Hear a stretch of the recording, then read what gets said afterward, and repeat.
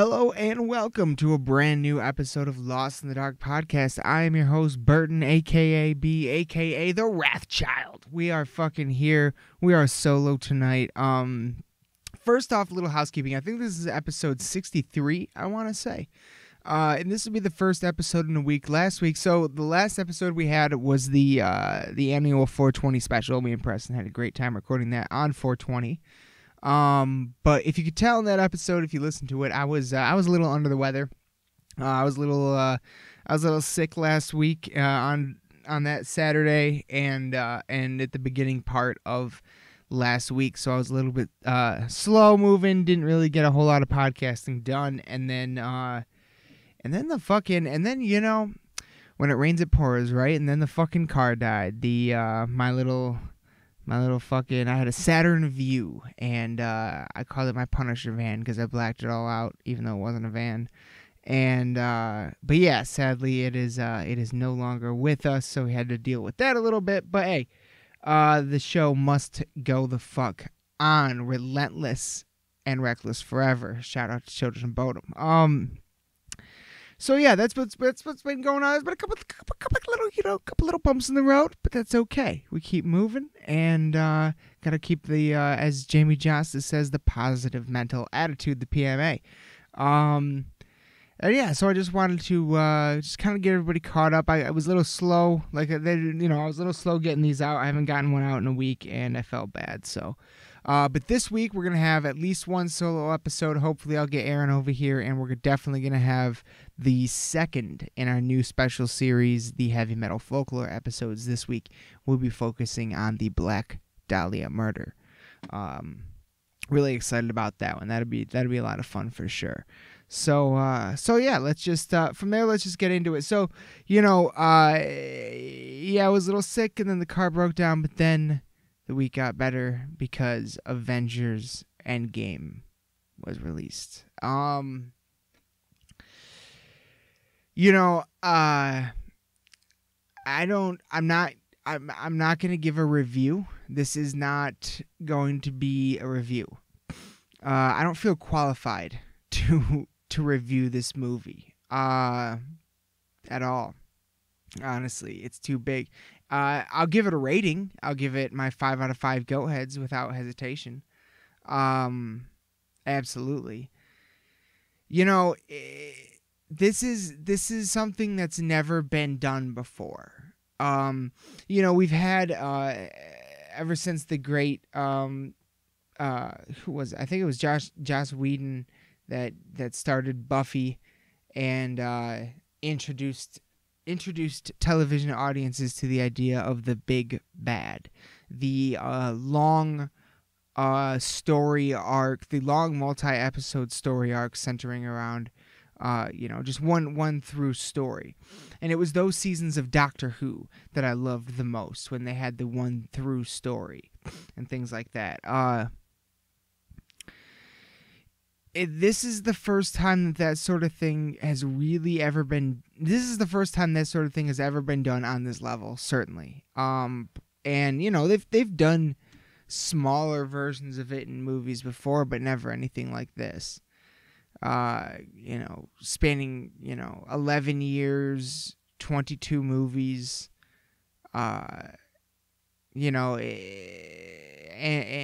in a roster of characters whose all their individual stories are interwoven, and they do such an amazing fucking job with balance in these films. I remember the first time I saw Avengers, I was like, how are you gonna have this many heroes in the movie and have it feel like, give any of them enough screen time, essentially? Like, whose movie is it really gonna be, or are they really gonna be able to pull off balance of it being all their movies? And they did it seamlessly in that first Avengers, and I think they've continued to be able to pull that off since. And I also remember after the first Avengers movie being like, that they're never gonna be able to top that, and then they just keep on topping it.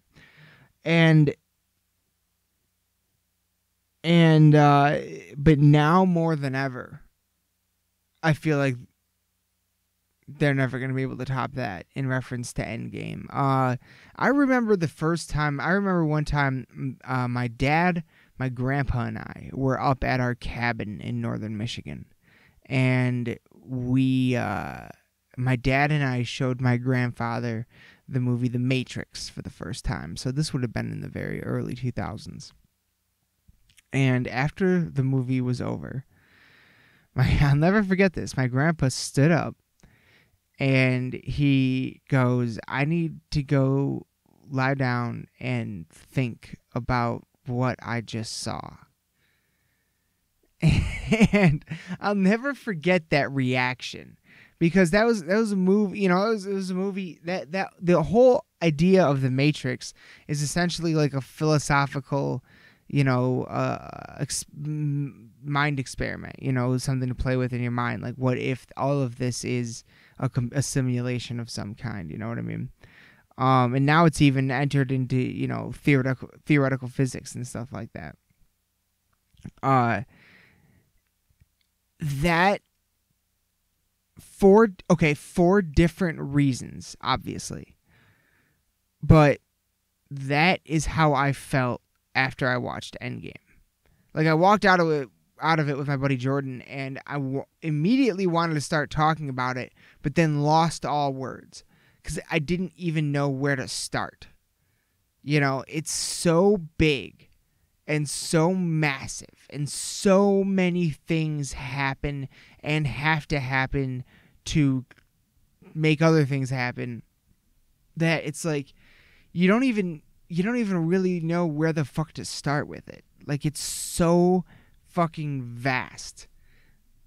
And yeah, it's just that big. It's just that I literally walked out of it and have been saying ever since, I've never seen anything like that. And I've seen every single one of these fucking Marvel movies and the TV shows, except, well, the Netflix shows at least. And yeah, it's really is just that fucking that much more than all of the other ones have ever been. It's so big and so massive and so awesome. It's the best one for sure, by far. Like, it definitely, I liked it way more than Infinity War. Yeah, and it was, it's brilliantly done in the sense that they could stop making Marvel movies at Endgame, and I'm perfectly fine with the ending. Like, ultimately, this has been the arc. This is, the story the whole time, and that's the Infinity Stone story has come to an end. And that was the main arc, and that's they gave it a concise ending and a beautiful one. It ended exactly how I wanted it to end, really. Yeah. Yeah, it really was something else. Like, I've seen it twice now. Because I had to go see it with my little sister. My little sister and I see all these together, but she was out of town with my other sister. Actually, they were on a little vacation out of town when this came out, so I went and saw it with Jordan the first time and my sister the second. Yeah, both times it was a blast. If you haven't seen Avengers Endgame yet, my God, go see that shit. You will not regret it. Greatest battle sequence I've ever seen in my life. And yeah, it really is something else. It really is.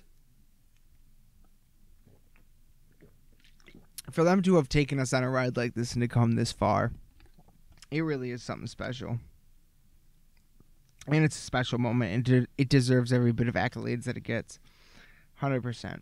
100%. This is a feat that may never again be matched. I mean, honestly, when did A New Hope come out? And that was just one movie, but when did that come out? Like, in the 70s? So it may take another 40, 50 years to get to the point where we ever have anything like this massive again. on this sort of scale. Absolutely outstanding, wonderful ending to the saga, and I'm obviously excited. I'll always be excited for what they have next. I want to see the X-Men, and I want to see all that, but I want to see the next Spider-Man. I love Spider-Man, but this was a brilliant fucking ending, and hats off to them. They've never done us wrong, so good for them, and good for us. We are lucky to have been living in this golden age of cinema, really. Like I've said many times, a lot of people don't remember this, but when The Dark Knight came out, and when right before Iron Man came out, movie theaters across the country were closing. Like, so were video stores. Streaming was murdering that stuff on a level unprecedented at that point in time. And until people started going to the movies again for these Marvel movies, movie ticket sales were at like an all-time low. So these Marvel movies really changed the game in a big bad way. And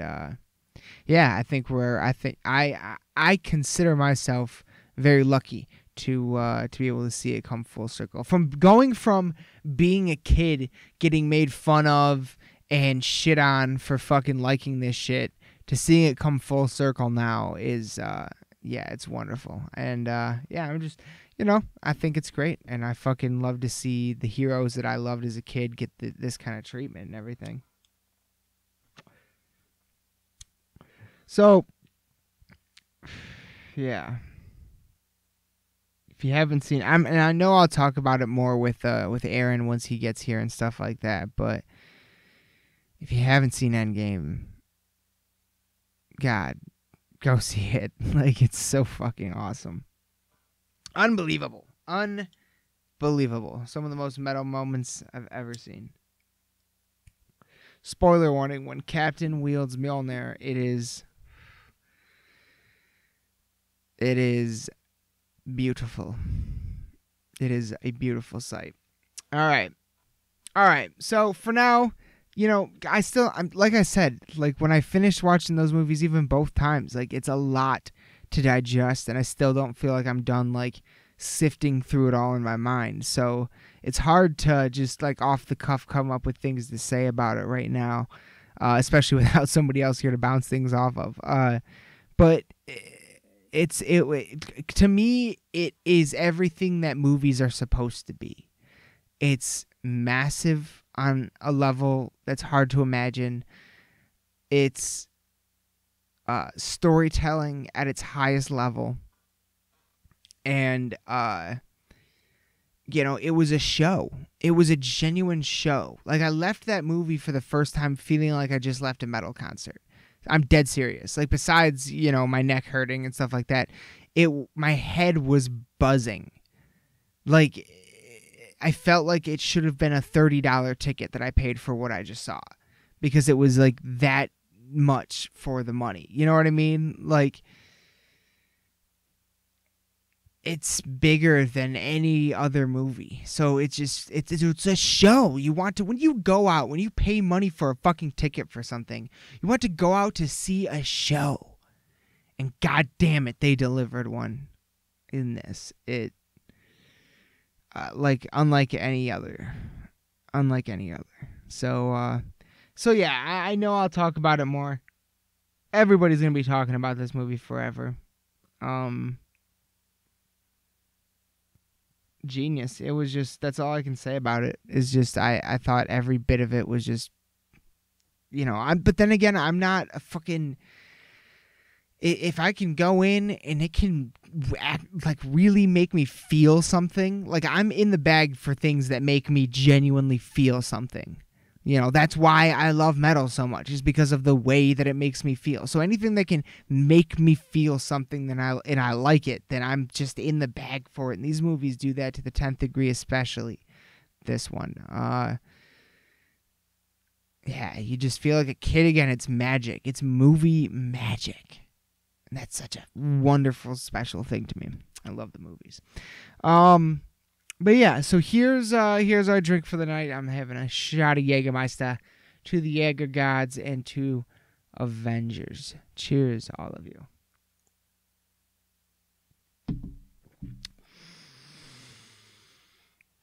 Alrighty then. Jaeger is the blood of the gods, as we know. So I came across an article today, and I was gonna grab it to talk about it on the show. I'm blah blah blah blah blah. I thought I was gonna talk about it for one reason, but I'm actually gonna talk about it for a different reason. The title off Blabbermouth is Heavy Metal is Fastest Growing Genre, according to digital music distribution company TuneCore. According to their numbers, in 2018, the fastest growing genres worldwide were heavy metal with a 154% increase. The second place was J-pop, I don't even know what that is, 133% increase. R&B and soul, 68% increase. K-pop, 58% increase, so on and so forth. But what's interesting, that's cool. That's so, this isn't the first time we've talked about.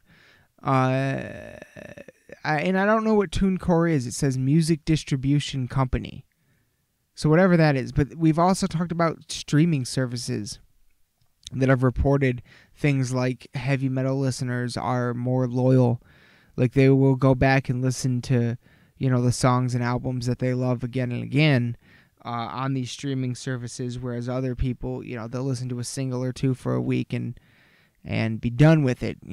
Again, to quote the great Rob Zombie in the movie Metal Headbangers Journey, I've met the guy that has Slayer carved into his chest. I've never met the guy that was into Slayer one summer. That's what being a metalhead is. It's not something you ever grow out of. You know what I mean? It's fucking, it's you're in it. And once you feel it, once it grabs you, once it makes the hair stand up on the back of your neck, and once you live enough to know how special that is and how rare that is and how few things in life you'll find like that, then you never let it go. So we stay, we stay true, and that's why we appreciate bands like, at least me personally, and I didn't, not even me personally, because it speaks to the sales and the tours.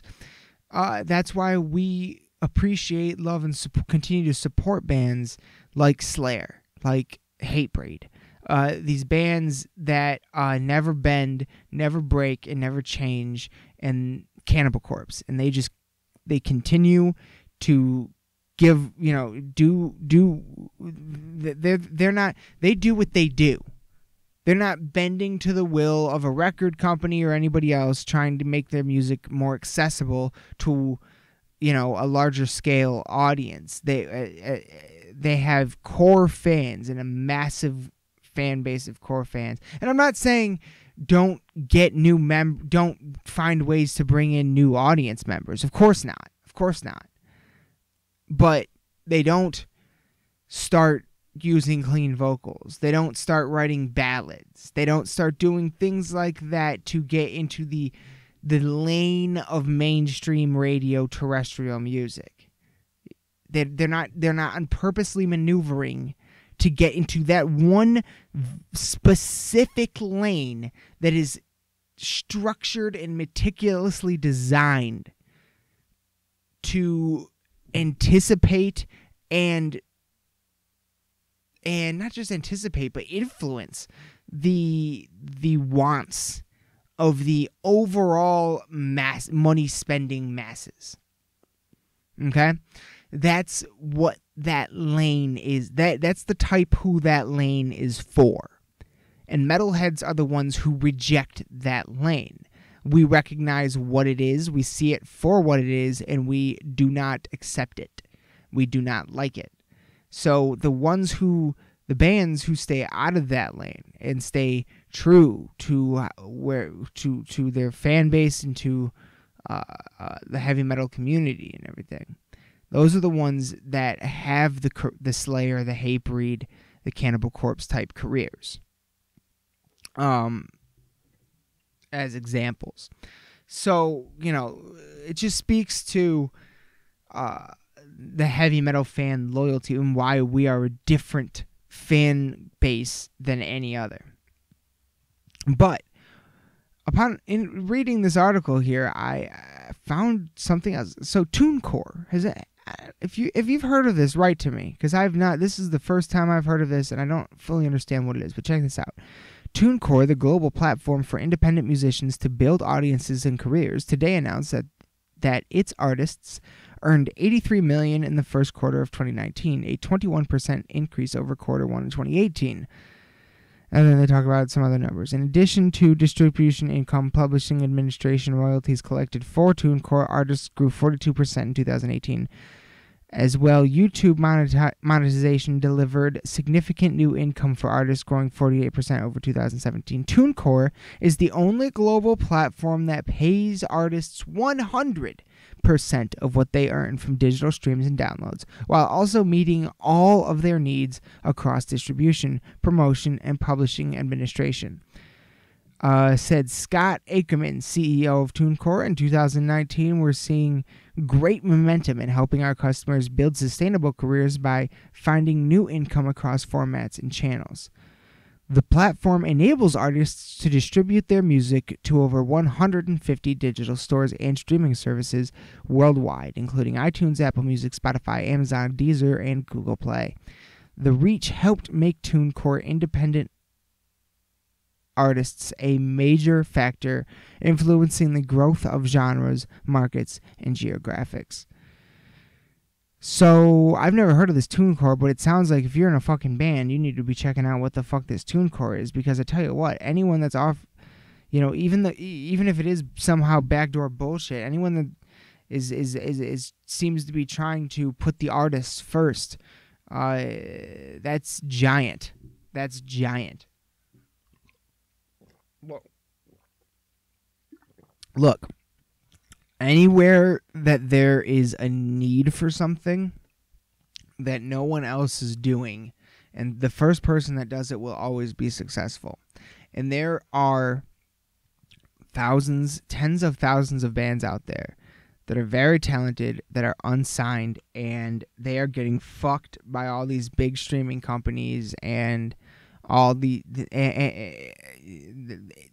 only place, it seems like the only place for a band to make a real name for themselves anymore is on like YouTube or some shit, as opposed to actually playing local shows. Because nowadays, if you want to play local shows, 9 times out of 10 you have to pay to do it. All those bands you go see it playing at local fucking shows buy their goddamn t-shirts, for Christ's sake, because they had to pay money to play that show for you. They're not getting paid for it 9 times out of 10. And that's fucking horrible. Like, there was a point in time where a band could make a decent living just being a band, playing 3-4 gigs a night during the week. Like, that was a thing. That's how Twisted Sister did it. Like, that's how a lot of fucking bands did it back in the day. But that now it's all pay to play. You have to sell X amount of tickets. You have to do this. You have to do that. And we get X amount from your t-shirt sales because we're the venue. You know what I mean? Like, it's fucking ridiculous. Like, you're taking money from a bunch of broke kids that just want to play fucking music. It's ridiculous. So anywhere where there's a need that no one else is filling, the one that steps in to do it, and if they do it legitimately, they will reap the benefits. So the first company, and if maybe this TuneCore is it, but the first company that comes out and is like, hey, we got you covered, we'll take care of you, don't worry, we'll make our money off of advertising on the site on the back end or some shit, don't worry about that, but we want to prop you up, we want to make sure you're actually getting money for your art, so that gives you more freedom to be able to pursue what you want to do with this art. I think anyone who starts a company that does what it sounds like TuneCore is doing provided they're doing it legitimately. I think that's huge. That's a big splash in the water in the industry, especially for small local heavy metal bands, because I'm doing that. For example, this podcast, like, it's unbelievably difficult. I have no idea marketing. I have no idea how to get the word out. I do what I can on social media. Please, for the love of God, follow us on Facebook and Instagram. In fairness, though, I try to be as active as like, I really try to post every single day. I try to reach out and be as active as possible. So, if anyone ever wants to write in anything, please, for the love of God, if you have a Dogman story, ghost story, any paranormal experience at all, I would love to hear from you. If you've ever, check out our Throwback Thursdays. If you've ever been to any of the shows that we have been to, let us know. If you're ever going to any of the shows we're going to, let us know. Next one coming up is this Saturday in Flint, Michigan, the Metal Church and the Doro of Warlock show at the Machine Shop in Flint. We are very excited. And then, so of course, May 19th. Oh my God. Is the one of the only things that is going to beat Avengers Endgame this year is that Slayer show. So, unbelievably excited. So yeah, just to let you know. If there's ever anything you want to reach out to us for, please do. And I understand how hard it is trying to get the word out about what you're doing. But that kind of leads me into my next topic and final topic for the night. Relentlessness. There is no right or wrong, well, there are probably wrong ways, but there's no right way to do something like a podcast or a band, or, you know what I mean? There's no book that you can get that lays out the 5-year plan and it's all going to work. That doesn't exist. Everyone has a different path. However, the one thing I've noticed, the only commonality between all the bands and everything else, anyone who is a master at their skill, is relentlessness. The ones who are obsessed with it and obsessed with their craft and just are constantly thinking of ways to improve, are basically constantly thinking about it. And I can tell you right from experience that this podcast is, I think about it every single day. I'm doing something in relation to it every single day. I'm obsessed with it. I'm obsessed, and I love doing it. A rekindled obsession. And this is another thing I've talked about before. Part of me starting this podcast and kind of getting, like I said, I've always been a metalhead, absolutely always. But if you go back and listen to the early episodes of this podcast, there was a lot of shit I was discovering at that point in time, because I had stopped looking for new things for a few years. I had stopped. I had gotten to a point and I just stopped and I stayed there for a few years. And then I felt bad and stuck and just not good about it. And it's the wise words from the great film, if you've never seen it, Jeff Daniels, Escanaba into Moonlight. If you've never seen that movie, it's one of my favorite movies of all time, because if you want to understand what it feels like to be in Michigan, watch that movie, because that movie feels like Michigan. But one of my favorite lines in that film is, if you don't know where to start, go back to the beginning. So that's what I did. I didn't know. I was just at a point where I was stuck. I didn't know where to start, and I didn't know why. And so I just went back to the beginning. And where my beginning is metal. It's always been metal. So I just went back, and I started rediscovering everything. I busted out and organized my CD collection. I fucking expanded it by hundreds. Literally, I bought probably over 200 CDs in this past year, because I just got obsessed. I got fucking obsessed with the music again. We started the podcast. Essentially, this podcast is my love letter to heavy metal. Like it's fucking. I got obsessed with it, and again, and still am, and it's crazy. Like it just like flipped back on in my brain. It was like for some reason, somehow unintentionally, it had gotten shut off, and then it switched back on, and that just happened again, literally last week or 2 weeks ago. I don't know. And almost in the same pattern, you get obsessed with the music, and then you start to want to play it. And I'd been playing. I got this shitty little keyboard here that I was toying with for a while, and I was like, well, son of a bitch, I still have guitars, and so I busted out my old guitar, and I swear every single night my fingers have been hurt. I've been playing it for an hour a day every day since this clicked, and I've been able to hear songs differently, having different understanding of the musical structure by playing again. My my fingers and wrists are just now starting to get back a little bit of speed again. I used to be able to play a lot of fucking shit, some Children of Bodom even. And but yeah, a lot of it went away. I can still play some stuff, but I'm relearning. I'm getting back into it. I'm relearning it. And it's extremely exciting, and I'm loving it. Absolutely loving it. I actually ordered a new amp because that's part of the reason why I stopped playing. Is many years ago my amp broke, and I never back then I never had money to buy any new equipment.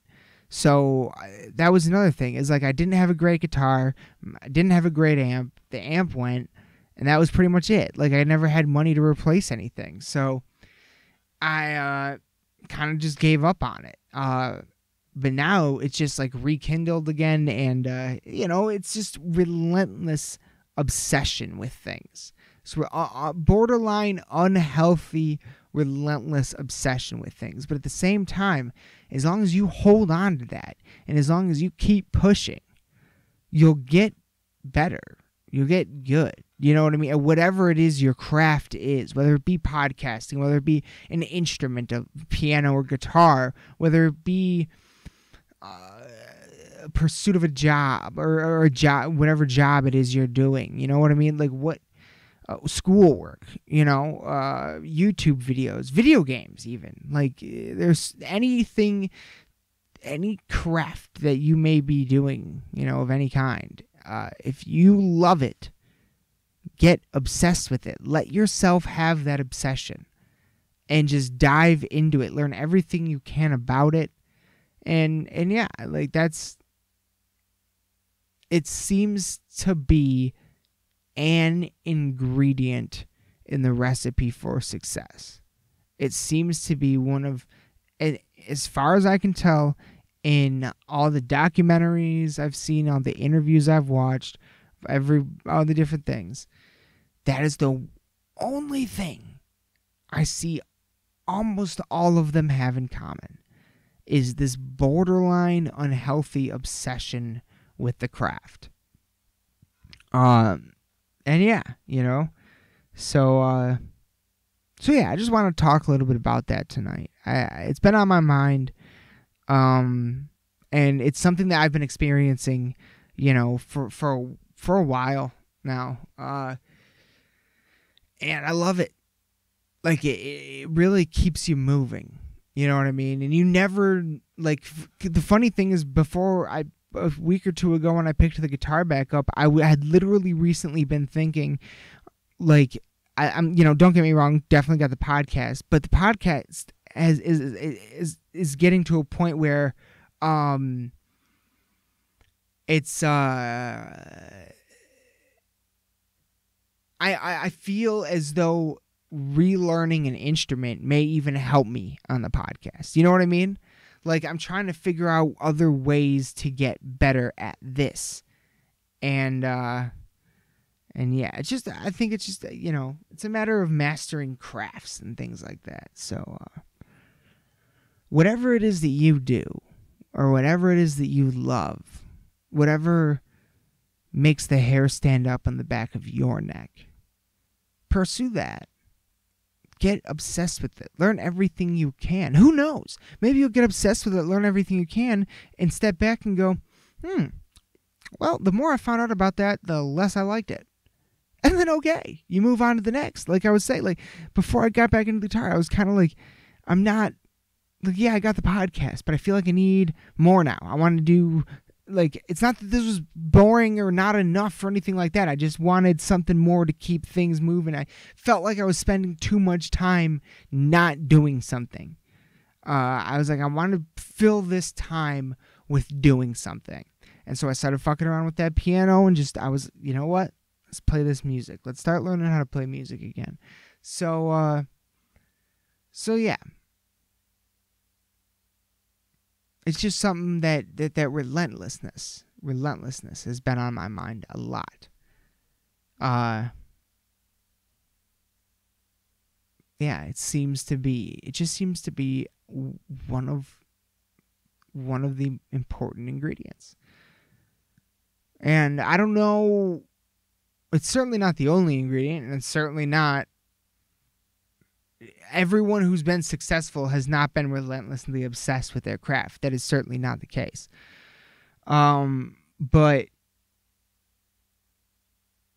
yeah, it's also like a longing to learn. I think you get bored.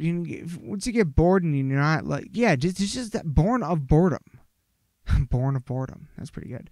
Born of boredom. Like, so much of it is born of boredom. And when you get bored enough, man, that's my least favorite thing, probably, is sitting there being, one of my least favorite things is when I'm genuinely bored. Like, what else drives you that crazy? Is real deep boredom. I know it's like a first world problem, but seriously, like, and when it's not even like on you, it's not your fault. Like, you know what I mean? Like, I don't know. But these relentless obsessions get me out of that every time I almost go into it. So, it helps. It definitely helps. Yeah. Filling the time with, as opposed to, filling the time as opposed to letting it go by. Certainly. So yeah, I guess I'm going to wrap this up. I just wanted to talk a little bit about Avengers, a little bit about relentlessness, because it's been on my mind. Let me know, write to me how you feel about that, if you agree or if you think I'm a fucking moron. Let me know. But do you get obsessed with things? Do you like have an obsessive personality, kind of? Like, not, you know what I mean? Like, just one, but in a healthy way, you know what I mean? Obsessed with things like art, of any kind. Animals. I fucking love animals. I love raising my dragon. I have a Philippine sailfin dragon. If you don't know what that is, look it up and be ready to be amazed. There are living dinosaurs on this earth, and they are beautiful. I'll say it again. Philippine sailfin dragon. Check it out. I'm serious. Love it. I love animals, though. And yeah, whatever it is that you love, and don't be afraid to get obsessed with it, and really take it to the limit. See what you can do with it. In a lot of ways, I think that's what it's a good way to live life. I think in a lot of ways. So, but yeah, that's about it. I'm going to wrap it up. If you have anything, like I said before, paranormal experiences, if you want to let us know anything, please like, follow, and check us out on social media, Facebook, Instagram, and write to us if you want at lostinthedarkpodcast@gmail.com. We would love to hear from you. But yeah, that's going to be it from me for today. Happy Tuesday, everyone. I hope you had a great weekend. I hope you have a great rest of the week. I will be back again tomorrow or Thursday with the second episode in our heavy metal folklore series, special series, focusing this time. The last time we focused on the Lake Wodo murders, this time we'll be focusing on the Black Dahlia murder. Very excited. I hope you are too. But yeah, that's it for me tonight. Yeah, I love you all. Thank you so much for getting lost with me tonight. I absolutely love you all to death. Good night.